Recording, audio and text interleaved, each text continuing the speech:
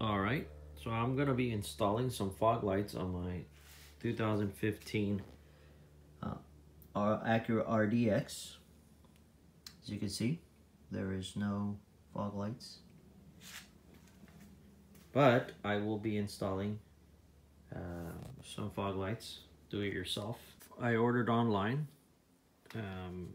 You got the covers, some straps and accessories, this light switch, you gotta change that, some of the cables, and the two fog lights. Also got a couple of screws, nuts, a couple of nuts here. We'll find out what that is. But that's what I got. I think that's all we need. And I have the instructions. Let me show you. So now I'm inside the car. I have the Acura installation instructions, which you could download online for RDX 2015. So I'm going to take it step by step. Everything that's on the list is what they sent me from a parts dealer online. I also went ahead and bought on Amazon a little auto trim removal kit, and I'll show you what it looks like inside. So inside the little box you have little tools that we're going to be using to take plastic panels and also the clips for the bumper. So it comes in handy. I needed one anyway, so I went ahead and bought it. Very inexpensive. So we'll give it a try. First order of business is to remove upper column cover. Right there. So that's step one. So that's what I'm going to try to do. And I'm going to be using that little plastic trim tool I showed you to remove that cover. So it's back here. There's not a lot of light, but I'm gonna go ahead and remove it, and I'll show you how it looks. First, I have to remove the this cover, top cover. So I use this little plastic tool that I bought. Turn the steering wheel 90 degrees to one side first, and then you can squeeze it in here. There's a little opening, and then squeeze it in there, and it'll pop it up. Then I'm gonna turn the steering wheel 180 the other way and do the same thing so I can take this off. I did the same thing. I used a little tool, pried it in right here, popped it right up. So mine just popped up, as you can see, swung right open. I'm not sure what model you have. According to the instructions, it should have some other column band on the back. Mine did not. Mine just went right ahead and we did this, and it swung right open. So that's what we have right there. So I'm gonna go to the next step and show you. Next step, you see this screw right here? I'm gonna be removing that screw. Just gotta have your steering wheel 90 degree counterclockwise, and then we'll take that screw off and then take this off. So now I turn the wheel the other side, and you can see there's another screw. I'll take that screw. I'm trying to take this lower plastic cover off per the instructions. So I took both screws, and now there's one left, which according to the instructions, there's a self-tapping screw on the bottom. And I'll get to that and remove that so we can take the lower cover off. Okay, so I got the screw and I got this down. Now I'm gonna be taking the light switch off. I need to unplug it, but the instructions do tell me to go ahead and disconnect the negative cable from the battery. I'll go ahead and do that. I'm sure that's something most of you know how to do. So I won't show you that in the video. Just go ahead and do it, and then we'll take this and replace the light switch. Okay, so I'm not sure if you could see. There's two little clips. One clip here, one clip on the bottom, and then you gotta unplug this here, and then the light switch comes right off. So the little clips on top, little clip on the bottom. Unplug it there, and that's the old light switch. Now I'm putting the new one. Same thing, has two clips, plug on the bottom, but this one does have a little one for the fog lights here to turn them on and off. And I don't know if you noticed, the old one does not, right? So we'll set that aside. I'll go ahead and plug this sucker back in. So I got the new one in. again, slip right in with the clips, connected it in the back. Now I'm just gonna put everything back together, starting with the bottom, put that screw, and finish off with the top with the clips. Actually, before the top, there's a couple screws on the side that I'll have to put, and then that's it. I'll show you when it's done. So I got this back on, the cover on the top and the bottom. Here's a new lever. Let's try it out. Lights work, so we're good. Obviously this doesn't work yet because we're going to be working outside and installing the lights, and hopefully that's just as easy as doing this. We'll see. So the next step is taking this whole cover off, this top cover, as you can see in the instructions. And I just took one clip there, and we're going to take this 2 clips here from the air duct. I'm using these little 2 tools. I use this little flathead and this little tool that came with my kit. Now this one doesn't reach in that good, so what I'm doing is I'm prying this up a little, and then I stick this in and pop it, and that way I don't break them. So I'm gonna go ahead and take these off without trying to break them. I don't want to buy any more. So here's, I lift it up a little. Then I stick this in, and then it comes right off, as you can see. And go ahead and do it. Doesn't look broken. Be able to pop these back in when we're done. All right, so next, instructions tells you to tape up your headlights or some part of it to the fender, left and right fender.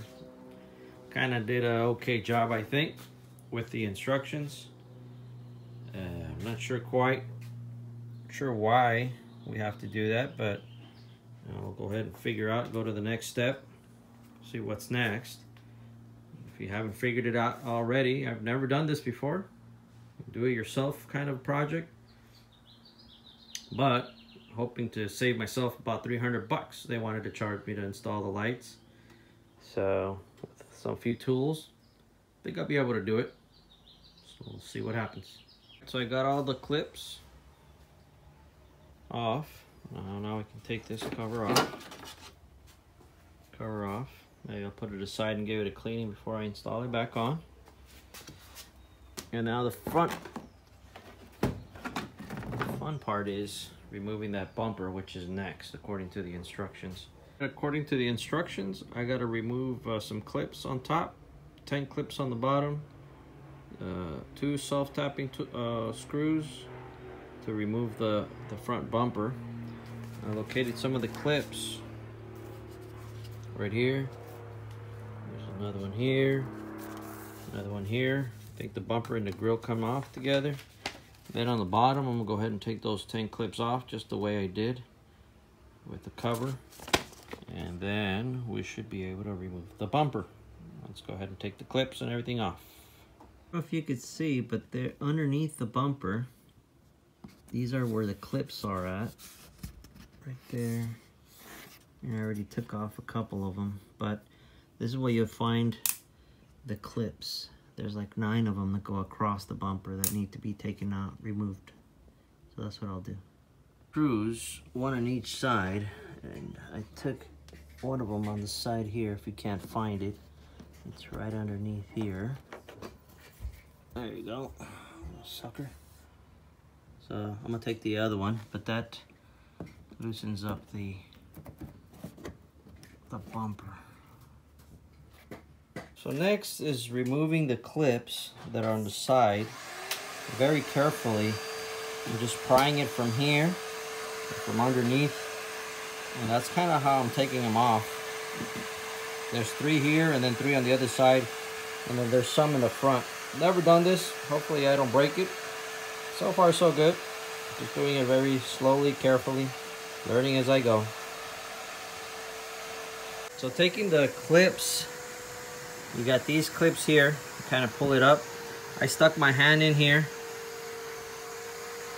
and with a little small screwdriver, now I know why you have to have tape here and light, and kind of just popped up the clips. I don't know if you can see. And that way I'm able to take this off. I'm gonna do the other side, and then the bumper should come off. Try not to yank it, because you could break it. At least that's what I found out. I yanked it a little too hard, but I didn't break anything. But I'll put easiest way, just stick your hand in here so you can see the clips, and then with a little small screwdriver just pop it up, and then it comes off. I'll do the other side, see what happens. Hopefully it just comes right off. Got the bumper off, as you can see, right there. Got it over there. Now I'm gonna be working on adding the lights there. Got a couple screws, and I'll get to it in a minute. But as I'll show you, as you are removing it, there's these clips right here that it's hooked onto all the way down here. So once you release these two with the screwdriver, you can pop these and then just lift it, and it comes right off. And I don't think I did any damage to it. Looks pretty good. Let's see what's next. So now I'm going to be removing this bezel. It's got a screw there, another screw here, and little clips. I'll take this panel off, and then I'll do the same on the right, and then that way we'll be able to install the new left cover and the fog lights itself. So, alright, so I got the inner little cover off. Now I'm going to put this one on, nice and shiny. That'll go on the other side. It has a little bit of, it has some clips right there. And then I'm laying it down right perfectly there, and then do the other side. And that just snaps on with the clips. So I finally got both of them on. There's one. There's the other. They just clip on right on the back. And so that's pretty much it. See, 4 clips. And now we're just gonna get ready to go to the next step. Alright, so I got the fog lights in. Right here, you can see there's a screw there. Another screw there. No screw here, just something that holds it up. Same thing, something that goes inside. So only 2 screws needed. Got the cover, has the pins, has a screw. Same thing on the other side. Let me show you what it looks like with the fog light. So there it is. Got the other one also. So now I'm just gonna install it. So what's next, I need to, there's 3 clips here for this fender. There's one, there was one there. I don't know if you can see my hand. There's 3 clips for this fender. You want to remove them because you'll need to locate the wire part of it. So the 1-pin connector that we need is right in there. It's kind of dark. Let me see if I could find it. It is.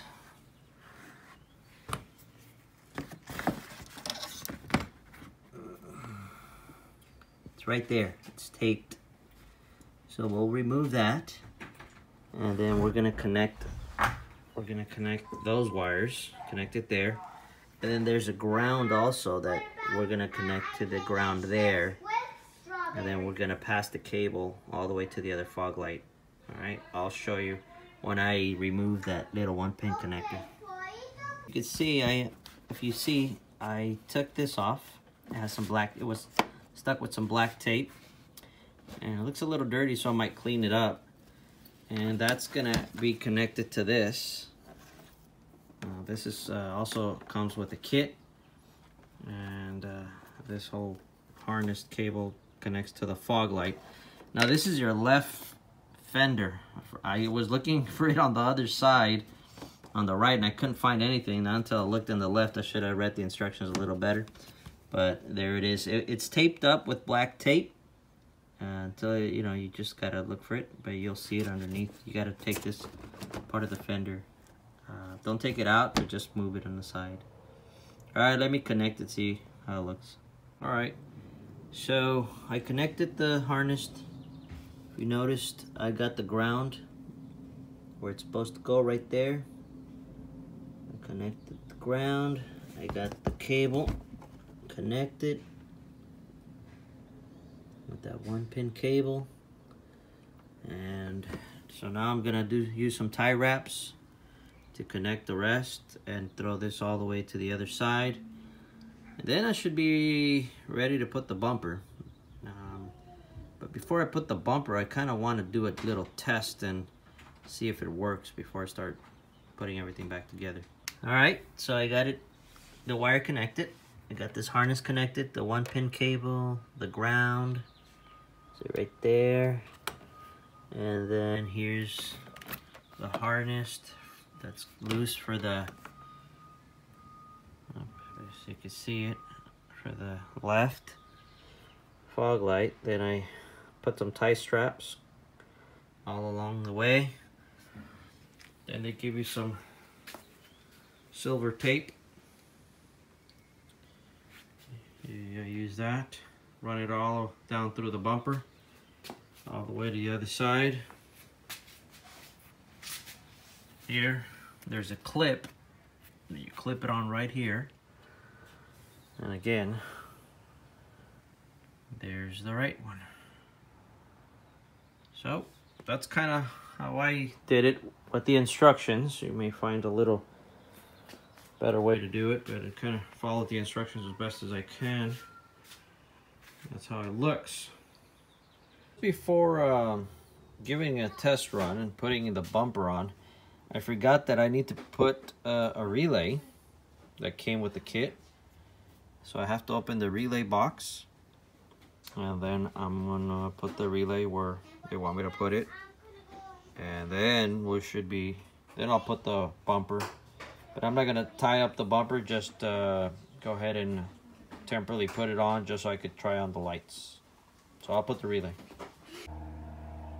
Okay, so I got the cover from the fuse box, and if you notice, there's an empty space right there on the top, and that's where I'm gonna be putting my relay, right there. It also the instructions gives you where to put it, but basically if you notice, there's just one missing there on top.